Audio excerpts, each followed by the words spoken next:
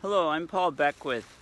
I'm with the University of Ottawa Laboratory for Paleoclimatology, and I'm also with the DGES at Carleton University. That's the Department of Geography and Environmental Studies. It's quite late at night. I'm teaching a course at Carleton this term.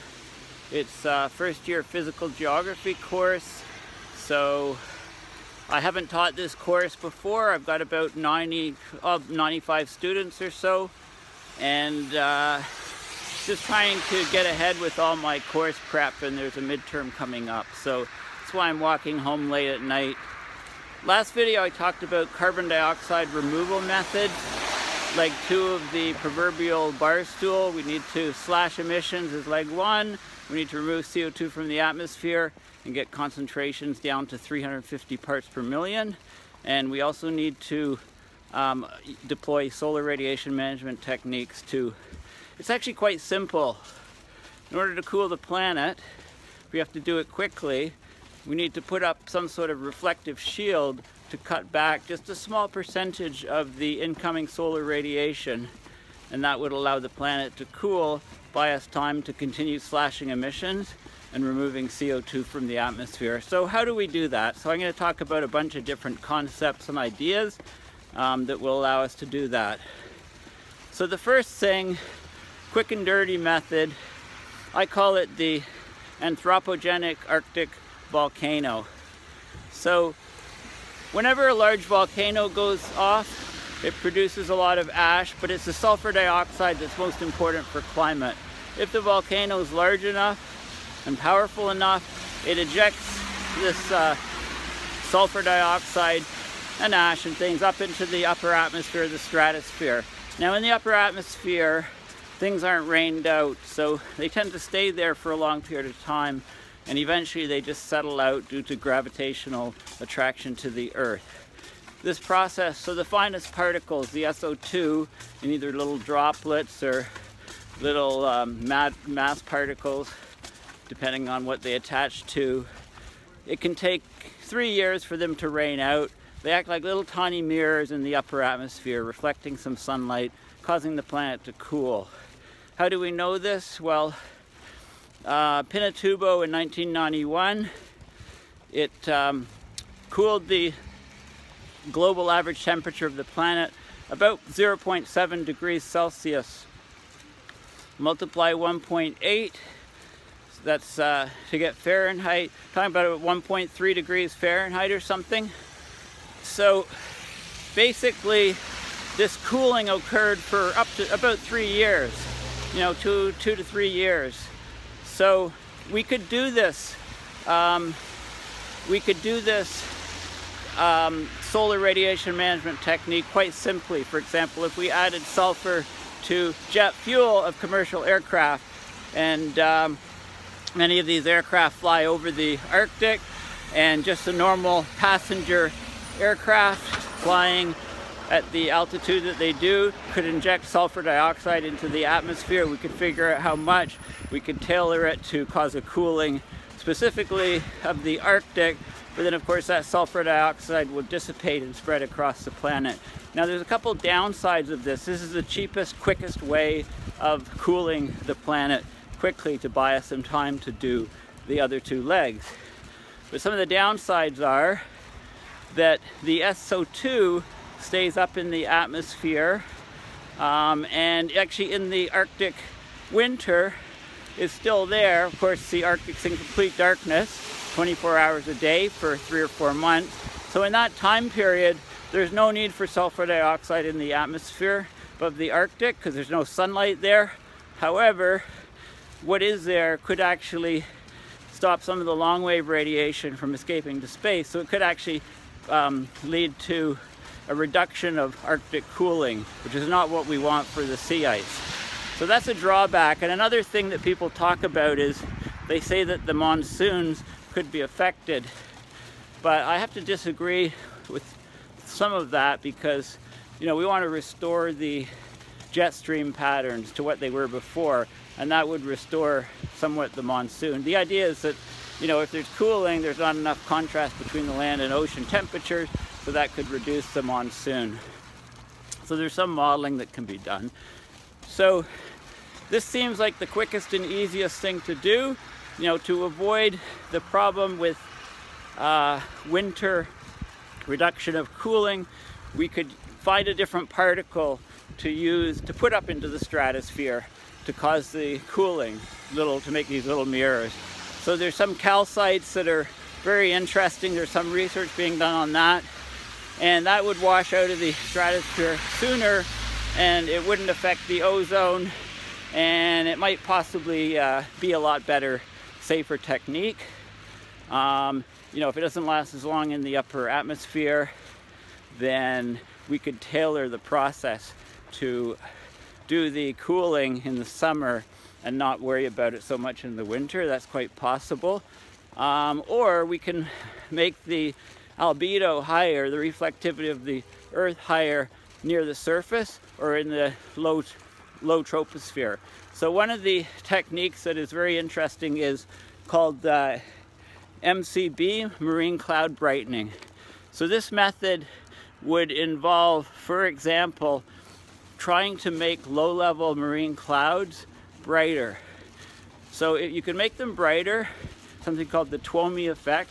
If you get smaller water droplets, then they're much more highly reflective than larger water droplets. And you'd have a lot more of the smaller water droplets, and because they're smaller, they'd probably stick around longer. So some of the ways to do this marine cloud brightening is there's a very interesting technique that's being developed by Armand Neukermans in California, and his idea is to take seawater, run it through high pressure nozzles.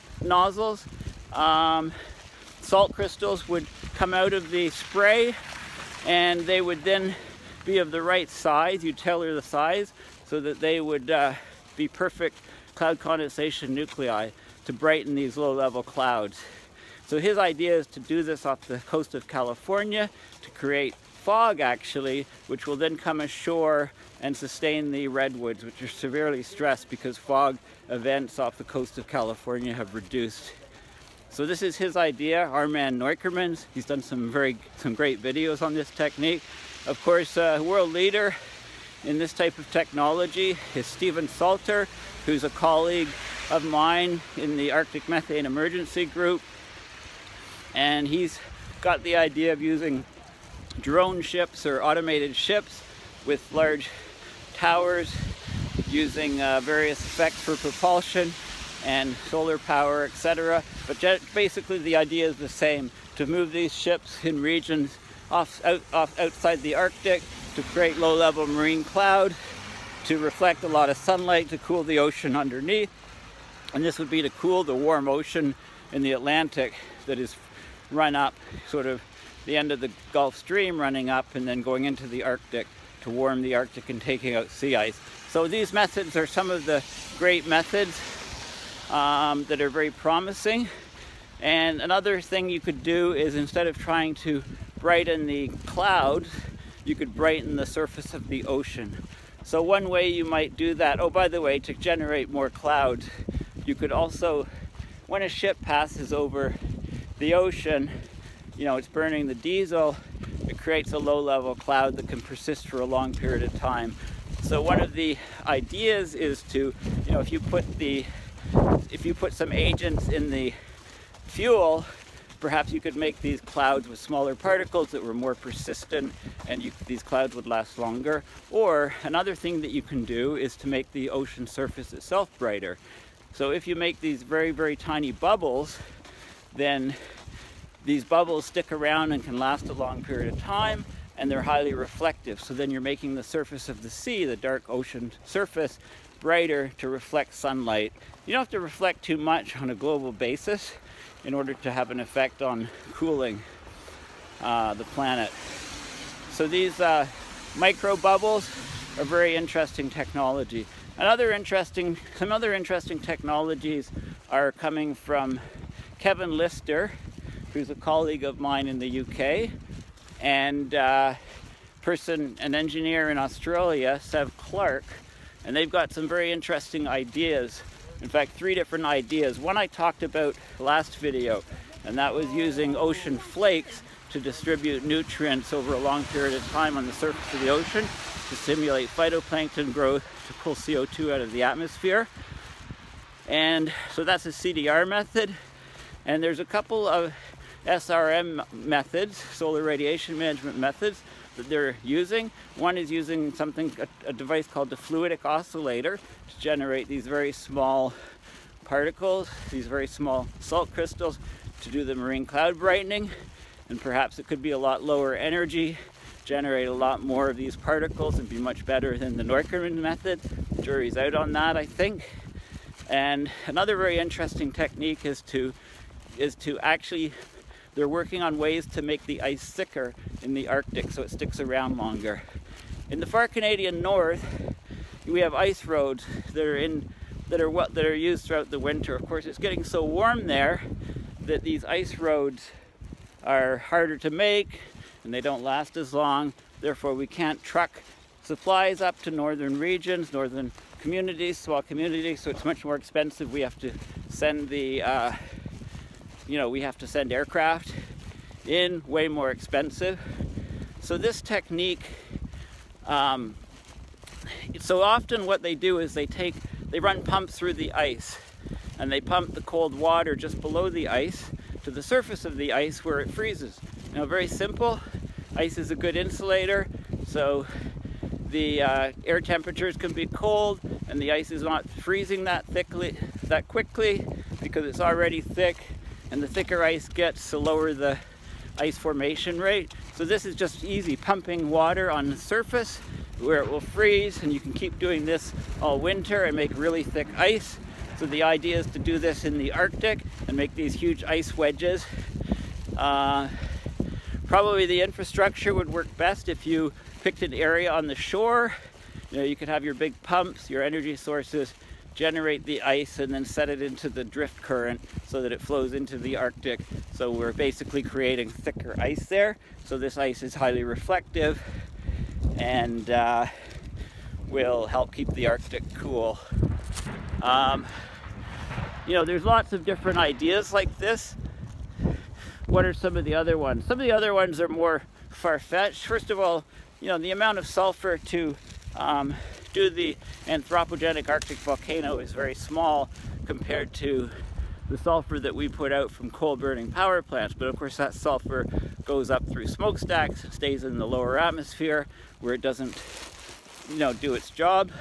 Or actually it does, but it rains out quickly. Anything in the lower atmosphere will rain out from weather in about a week to 10 days or something. That's the residence time. That's why, putting stuff in the stratosphere makes a lot more sense, because it stays there for a longer period of time where it's useful. So my hand's starting to freeze and I'm slowing down a bit, but let's see what else. Yes, so some of these other techniques that are very interesting involve things that would be, super expensive and much larger scale projects. So, anything that reduces the sunlight coming to the earth would do the trick. So if we had very, very large balloons, for example, that were highly reflective and had fleets of these and ran some sort of reflective material between them, supported it, that might reflect, we could tailor this thing to reflect sunlight in different locations. But these are huge projects. Going further into space, if we put huge mirrors up in space in the Lagrange point between the Earth and the Sun, so that they would stay there, then if we tilted these huge mirrors, then we could control the amount of sunlight getting through, and we wouldn't have to block too much sunlight to basically have a cooling effect on the planet. But we're talking about projects like this that take, have huge lead times, billions of dollar projects. So basically I think what the world will go to very soon, when the proverbial fan stops running because it's caked with excrement, we'll probably see these SRM techniques deployed, being the sulfur, the anthropogenic Arctic volcano. Anyway, thank you for your time.